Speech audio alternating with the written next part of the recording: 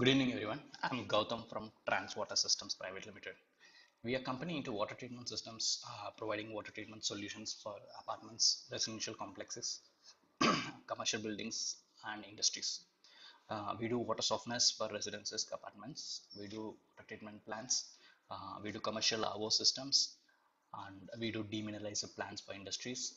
We do tertiary water treatment plant, wherein we convert the treated sewage coming from apartments, commercial buildings like malls, IT parks, and convert it into high quality potable water. So thanks for joining this meeting. There are a lot of questions, myths and misconceptions around water softener and its maintenance. Which one will be suited for my residence? A lot of questions people have. So we try to cover all those questions in an unbiased way so that it can help you in making the right decision in picking the right water softener for your home or for your friends or family.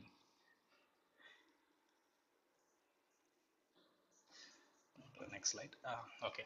So before we get into the understand the functionality of a water softener, we need to know what are our sources of water and where do I need the water softener, and what are the contaminants we need to look at it, or what are the specific contaminants we need to look at it when you're picking the right softener.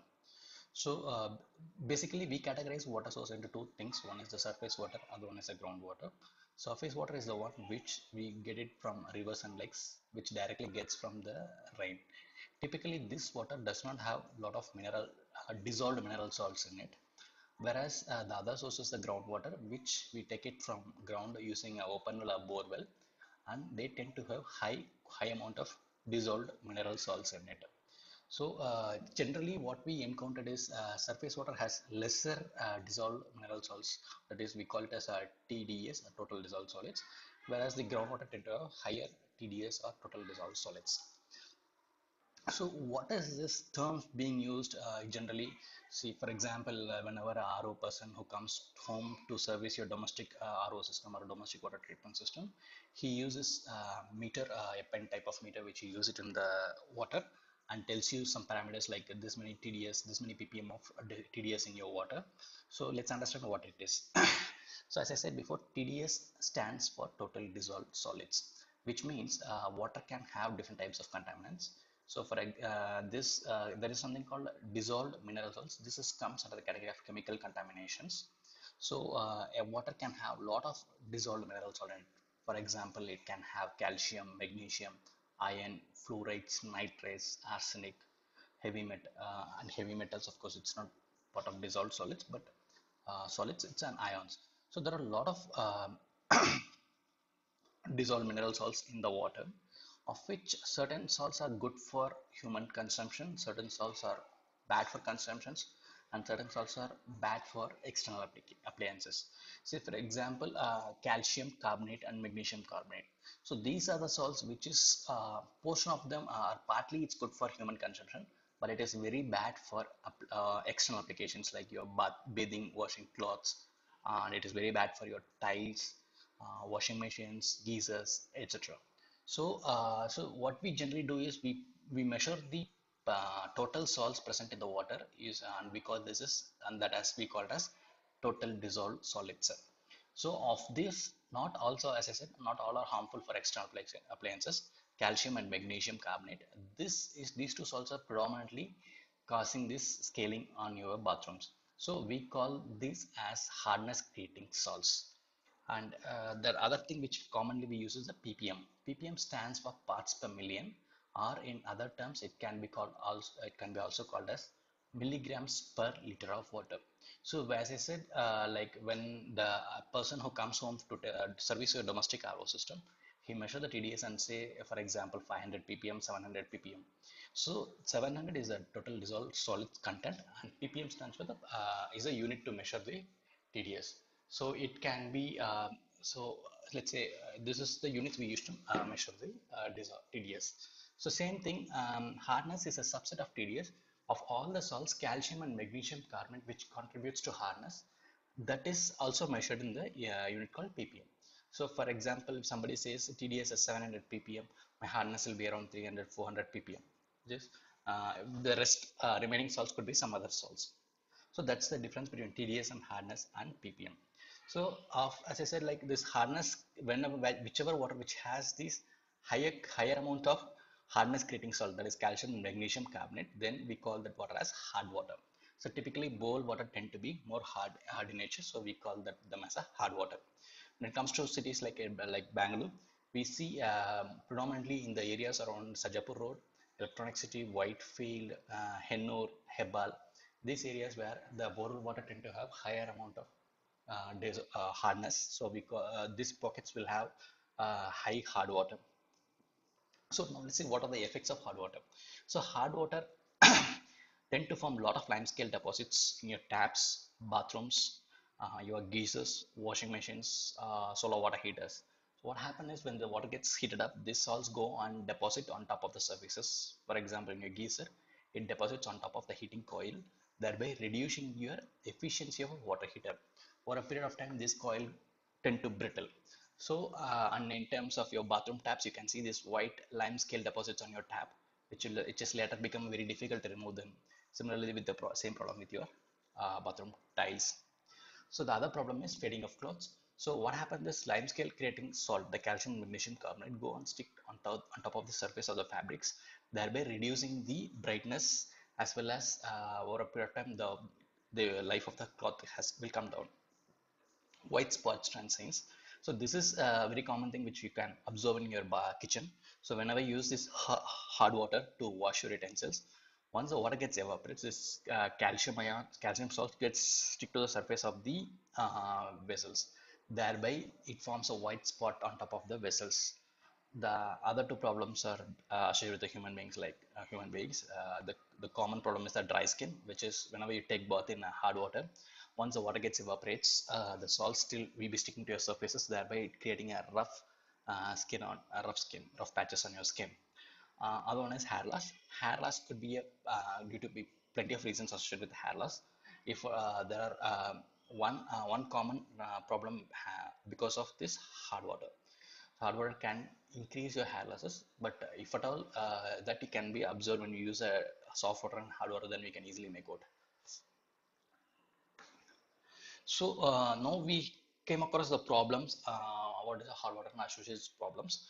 How we are going to solve this problem? So when it comes to reduce the hardness in the water, there are two technologies being widely used across the world. One is a water softener, other one is a water conditioner. So people always tend to confuse with these two terms, whether should I go for a softener and a conditioner. Let's understand what is a softener and what is a conditioner. Then we will make out which will be the right solution for every household. So what is a water softener?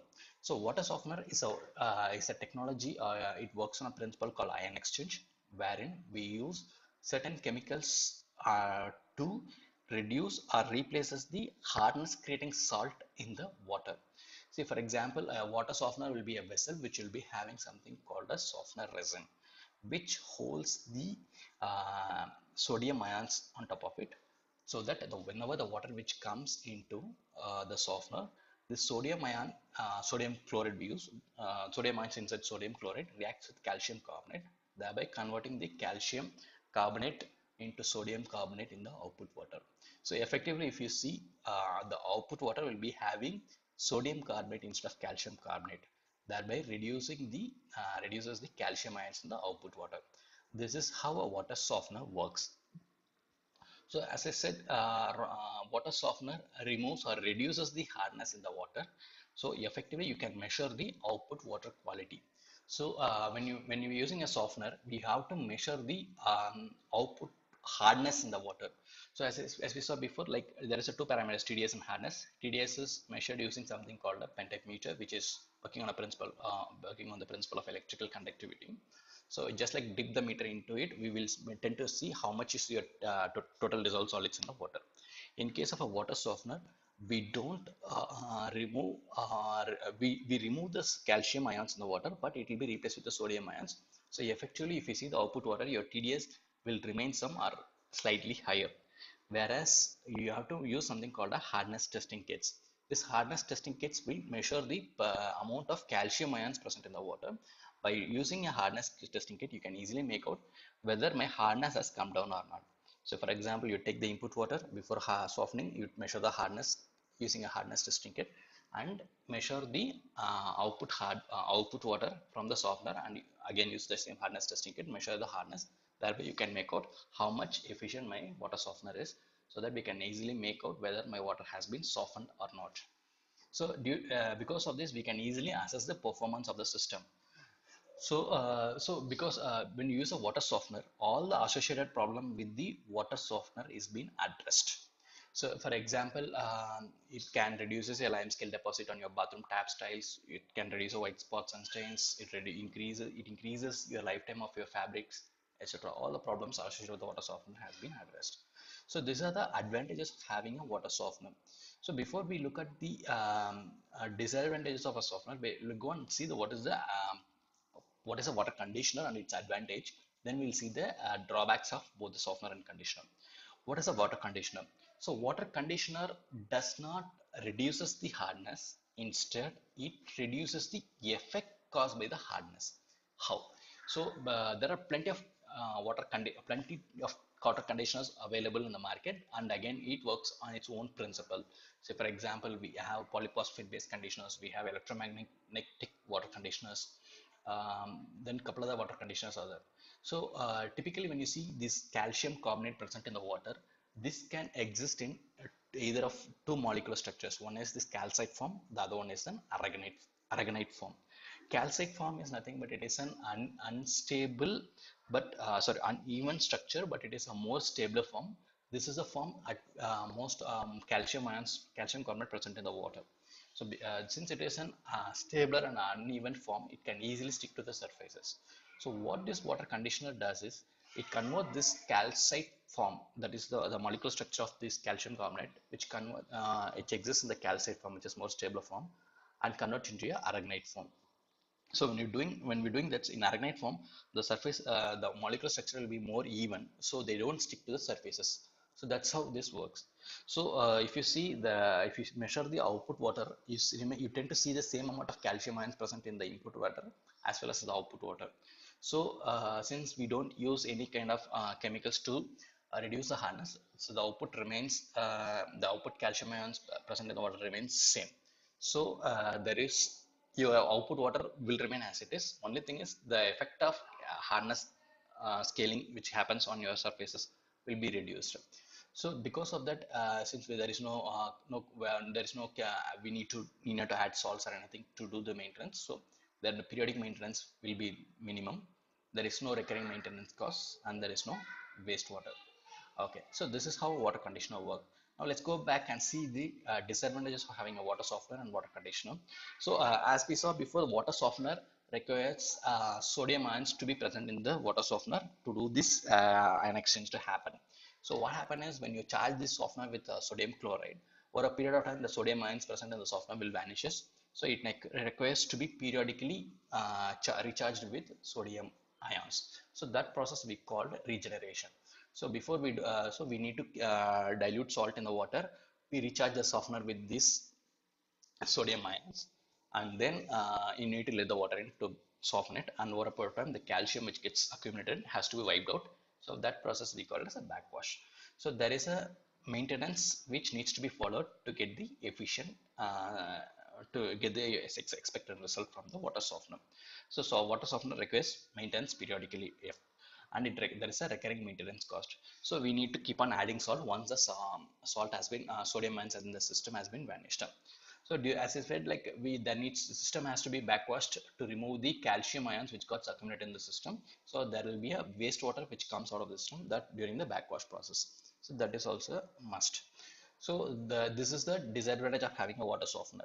But when it comes to water conditioner, as we saw before, there is no periodic maintenance because we are not going to remove the calcium ions from the water. There is no recurring maintenance cost. We are not going to add any salt to the system. There will not be any wastewater because we don't do a backwash for longer duration here. But there is a drawback as well. So when it comes to water conditioner, the output water hardness will not be reduced. So we don't remove or reduce the calcium ions from the water, the hardness will remain the same.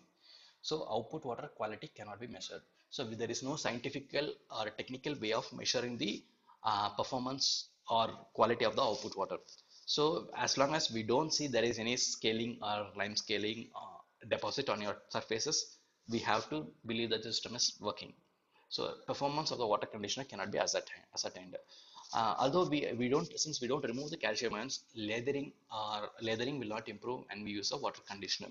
So you may still need to use huge quantity of detergents to improve the lathering, and limitation in storing the water for longer duration. So as we saw before, that the water conditioner convert this molecular structure of calcium carbonate from calcite form to aragonite form. So calcite form is a more stable form, whereas the aragonite form is a bit unstable. So for example, when you condition the water, the molecular structure will get changed to aragonite form, will remain in this form for 8 to 24 hours, not more than that. So if you tend to store this water beyond this certain point of time, say to 24 hours, again the aragonite form will get converted into calcite form. So then your water become very normal, same as your input water. So it can easily tend to form the scaling. So there is a limitation of storing this water for a longer duration. Next, do I need a water softener? So we don't recommend water softener for anybody. Sorry, not everybody, because again depends upon your water quality. So water softener, we need to decide based on three parameters. One is your quality. What is your source of water, or what is the quality of input water. Second is whether and how many people are there, how much volume of water being consumed, and we need to see what is the feasibility. Again, your plumbing has to be studied whether it is feasible or not. So let's see in detail.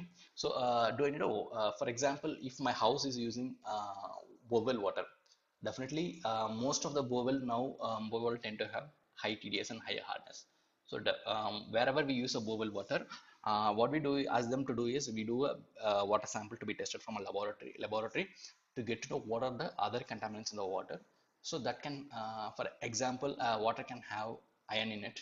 If there is iron in the water, then that needs to be treated before we send it to the softener, so that you get a longer life. Because if the iron in the water, it can reduce your life of your softener.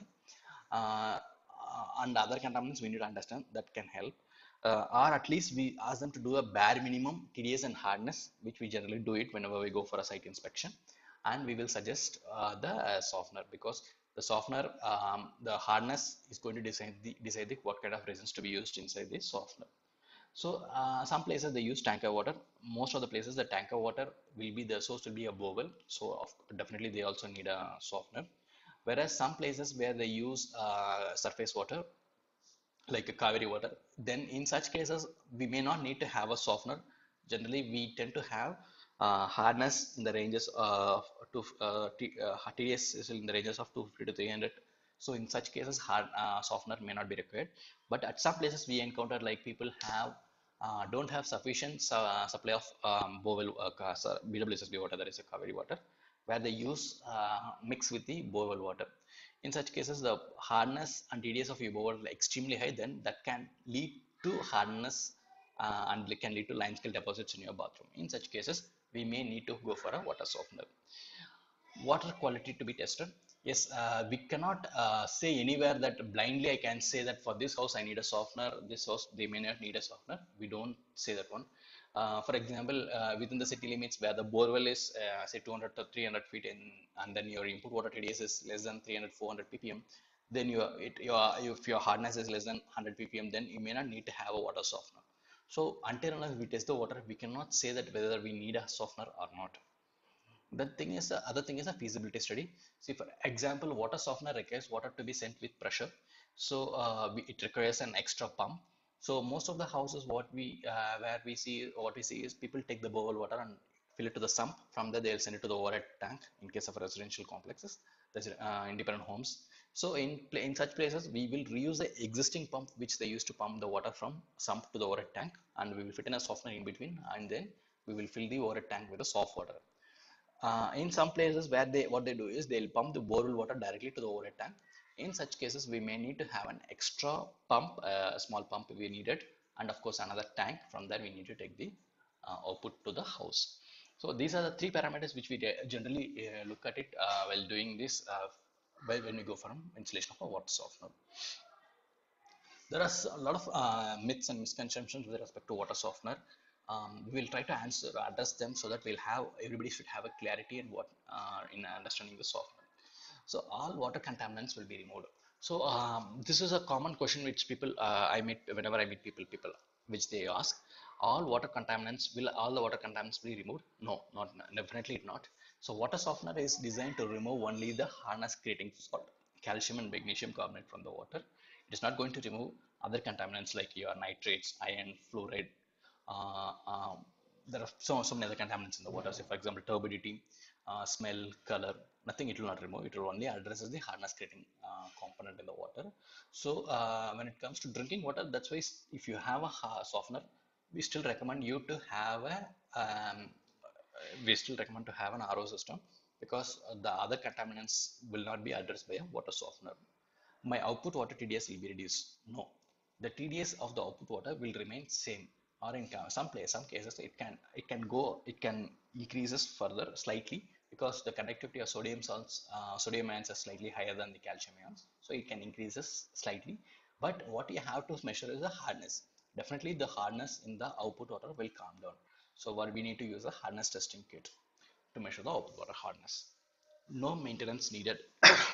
So this is other problem where we come across customers where they already have a water softener, but they say that the softener is not working. So water softener requires maintenance. So what we need to have is, you need to have a you need to maintain a system periodically, say once in a week, once in 15 days. It is decided by your hardness, input water hardness, volume of water being used in a day, and your capacity of the system. So we need to do a certain kind of maintenance. So once in a week or once in 15 days, you need to do the backwash and then add a sufficient quantity of salt and regenerate the system. So some in places where we don't have manpower or we don't have time to maintain the system, we recommend to go for an automatic multi-port valves that can help in reducing the maintenance. For example, you can what is it? You just like you need to have a bigger drum where you need to put the sufficient quantity of salt required for a month or two, and we have an option to pre-configure the automated valve. Say for example, after this much quantity of of this much volume of water, do the regeneration and do the backwash, so that you need not to go and do this kind of maintenance which is required in case of a manual system. So that can help you in reducing the maintenance. Having said that, it is still required to add required quantity of salt once in a month or two. Can I install the water softener without testing the water quality? Strictly no. We don't recommend water softener for anybody or everybody. So until unless we know the water quality, we do the basic water quality testing, and then we recommend a bare minimum. We will measure the TDS and hardness, and we recommend the like softener. 10 kg, 20 kg, 30 kg, 5 kgs of salt is required per month. So this is common misconceptions that people, for easy understanding, what people recommend is, yeah, put 5 kg, 10 kg of salt and for a month and your softener will work. No, not true. So there is no fixed amount of salt which is recommended for every household, because this is decided by your volume of resin used instead of softener, your input water hardness, and the volume of water being used. So for example, if I install a softener for a family of 4 in one region, and if I put the same softener for a family of 4 in another region, your salt required, or the volume, your time frequency of regeneration between every frequency of maintenance between every regeneration is completely different, because your input water hardness is going to be varying. So we have a formula to calculate. So we will calculate according to your input water hardness, your volume of water, and we will tell you how much quantity of salt is required between every regeneration. So there is no fixed quantity of salt, but we will tell you how much is based on the hardness, volume of resin, and volume of water being used. I skill needed to maintain. So there is another misconception. People think that I need to have a dedicated person to maintain it, or I need to take an AMC, or it's like so that these are the reasons people think that then they'll discard it. So when you compare the cost of your regular maintenance of your other things, say for example your taps can go bad, your geysers, all these things, it's recommended to have a softener when you're using a bowl water, so it can reduces or increase reduces your what is it increases your efficiency of the appliances. And also there is no high skill is needed. It's like matter of 5-10 minutes, you can do the finish of the job, just like changing the wall position and turning on off the pump. Only thing is it requires the dedication, we need to dedicate some time to do the maintenance task. That's all. That's all it requires. So that's all I have. We will take some of the questions which came in the chat box. Um, so this is a question from Mr. Vikas Sridharan. He has a question. He lives in an apartment and they have a huge water treatment plant. So his question is, what are the operation costs apart from power, manpower in case of a water softener? So interesting to know. So when it comes to maintaining a water softener, there are a couple of costs. We need to make sure that, I mean, there's a power cost. Of course, there's a pump involved in pumping the water through softener, and there is a salt cost. That is, a softener requires salts to be added. There is a salt cost, and of course manpower. Other than that, there's a water cost, because most of the apartments now buy water from private tankers. So portion of the water which get wasted during this backwash and regeneration. Typically, this is 1 or 2 times your vessel capacity. That much quantity of water is getting wasted. These are the costs. Generally, it happens. And other than that, there is some once in three to 4 years, you may need to replace the resin. That is the other cost which involved. Again, another question. My apartment uses 30% of water from BWSSB, 30% of water coming from borewell, and remaining 40% comes through tanker. How do I manage in maintaining, or what do you say, like, which water to be tested, or how much salt? How do we calculate the maintenance? So it's a very common problem everybody faces. Some apartment does not have access to BWSSB, but they are managing with borewell and tanker. In either case, they have hardness in it. But when it comes to your case, like, your 30% of your water is from BWSSB, 30% from borewell, and 40% from tanker. So your what we need to know is, we need to know your hardness of your borewell and tanker, which will help us in identify what is your approximate TDS and hardness. and and BWSSB water, typically this varies. It will not going to increase, it will going to come down when it comes to summer. So we need to decide by testing these two water parameter, TDS and hardness and other parameter, and we can calculate what is the required quantity of what is the right system required for your apartment. Also, the other thing which may happen is, say for example, during summer your BWSSB and your borewell yield may come down. So your tanker input may increases. Will that impact your hardness? Maybe slightly, but we'll come to know, because when it comes to water tanker distribution, generally these tankers distribute water from the nearby source. For them, the cost to work out is the maximum radius it can go up to is the 3 kilometers. So within that point, there will not be a big variation in terms of the quality of groundwater. So we'll, on an average, we'll be getting the more or less plus or minus 5-10%, or there will be a variation in the water quality which you're going to get. So with the basic testing of your tanker water and borewell water, we can easily tell what could be the right water softeners required for you. Okay, there is another question. There's a Mr. Ganesh. He asked a question. In my apartment, we use borewell and BWSSB water, and the proportion which we use is varies. So how do I manage? So it's a very interesting question. So because he has other thing we asked is, like, he sends his person to maintain the water softener doing the backwash and regeneration every alternate day. So is that a right thing to do? So generally, water softener maintenance has to be done when what we do is, in case of a manual system, we will tell, say, for we know that this much quantity of water will be used in a day or two, so you need to do the backwash and regeneration, and if your input water quality varies, then we'll not know. So in such cases, what we recommend is, you can have a output flow meter installed on the output side. So you can maintain a logbook wherein you ask a person to do the value when he does the backwash and regeneration. And once it hits that level, say for example, every 1,000 liters we need to do a backwash and regeneration. Once it hits 1,000 liters, then he need to do, rather than doing every alternate day or once in 3 days. So that would be a right way of doing it, because in case of an independent homes, it's very difficult to do that. But it comes to an apartment where we have a dedicated manpower to maintain the system, that is the right thing to do. You need to do put the flow meter and measure the hardness. So other thing is, even the better way of doing it is, you can have a hardness testing kit at the site. So what you can do is, You measure the hardness when you do the backwash and regeneration, means posterior backwash and regeneration. You note down the flow, volume of water being treated so far, and measure the output hardness. Maybe come after a day or two, and after 2 days you can come and measure the output hardness first and measure the volume. And if the hardness is anywhere below 100 ppm, then he can wait for one more day, or maybe another one more day, and then he can do the hardness once it goes beyond a threshold. So that way we have to do the maintenance, so that you can have you can efficiently utilize your system rather than blindly doing based on the day. So that's the way we recommend to do the maintenance of the water softener. I hope that that answers your question.